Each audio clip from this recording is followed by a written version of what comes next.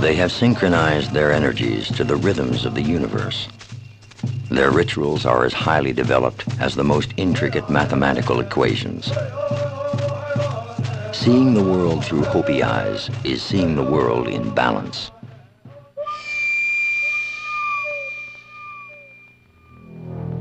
A 1,000 years ago, the Navajo, or Dineh as they call themselves, migrated into the Southwest.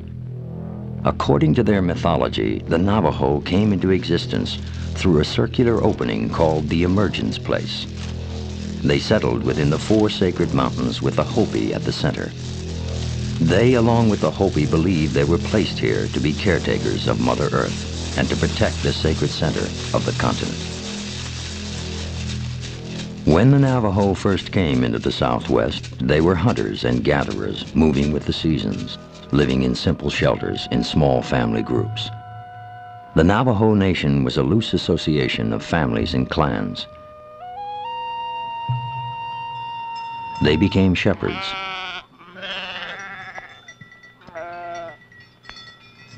The Navajo believe that the sheep are gifts from the holy people.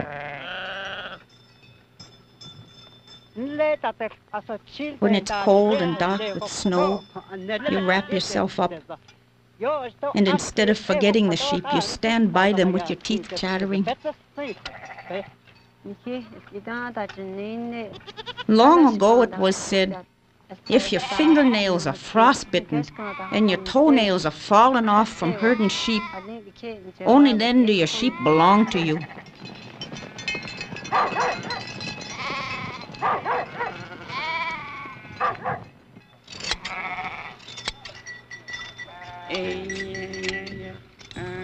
With the wool from the sheep, the Navajo developed the art of weaving.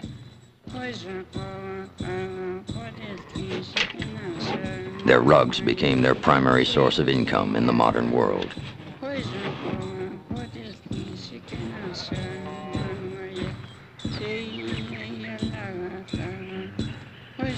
The Navajo learned how to farm the desert from the Hopi, and corn became an important part of their lives.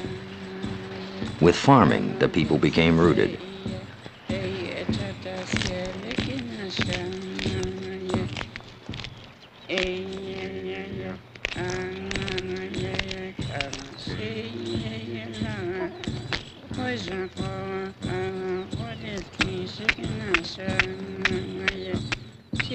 They built permanent shelters called hogans, which opened to the east to greet the sun.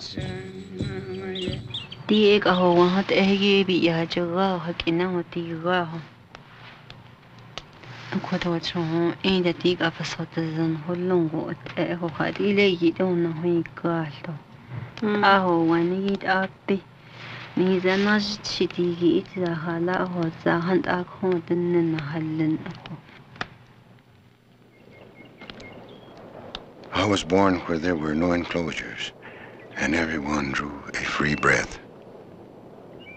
Big Mountain is a shrine to the Navajo who built their homes around its base.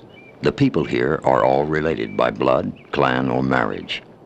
For generations, they have passed the land down from mother to daughter. Until now, half the Big Mountain people have been ordered to relocate.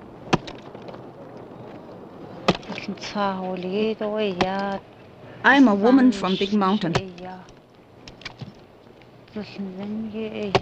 In our minds, we love this mountain very much. From the beginning, it was put here for us. I have children. I have a husband. I have the continuing generations of my family. This land must not be stolen from the coming generations. What my older people say, it's right. And a way for us to have our culture keep on going and not to forget what our ancestors have brought to us.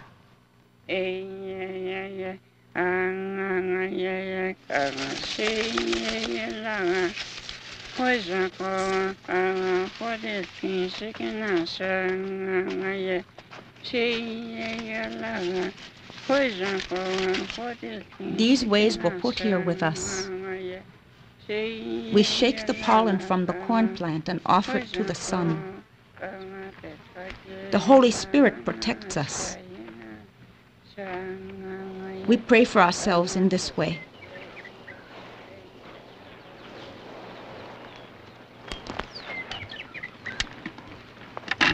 The Navajo elders know the properties of plants and herbs, how to prepare them for different purposes.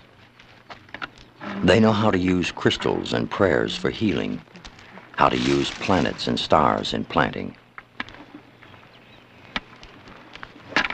This is the heritage they pass down to their children in the sacred circle of life.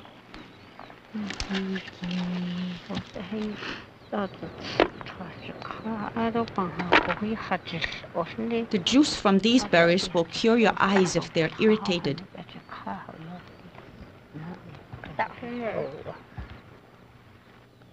These berries are also used to make dyes. The dyes that belong to the white man color the wool right away. But with this, you have to let it sit for a long time before it will do that. These true elders, they don't need money to live. So like sometimes they say money, to us money is nothing. Then they don't care for modern things like new materials or nice homes. They don't care for those because they know that those won't last long.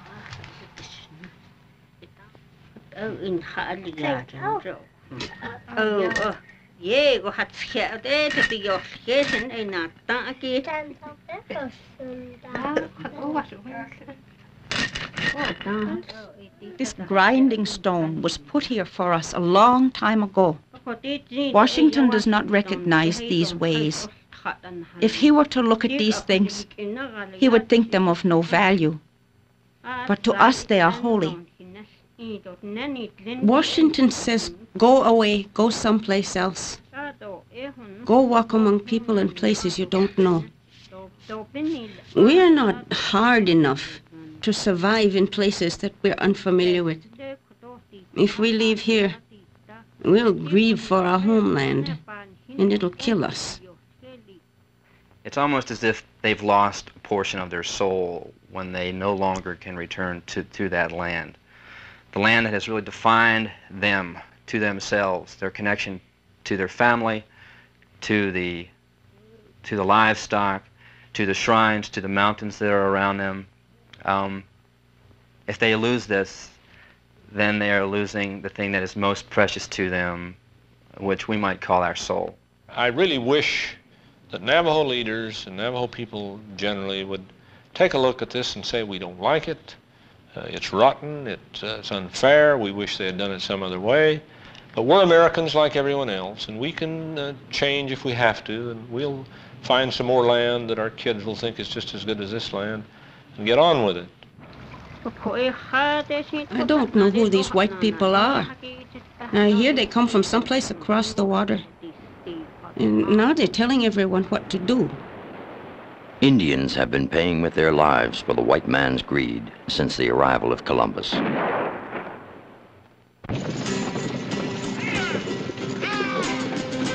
White settlers moving west considered the land theirs for the taking. They demanded the Indians be killed or confined.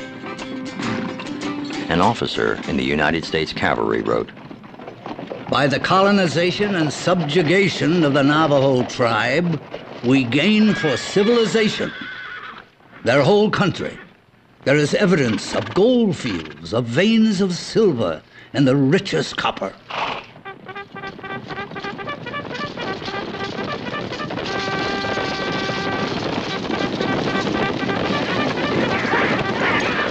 I have come to kill Indians, and I believe it is right and honorable to use any means under God's heaven."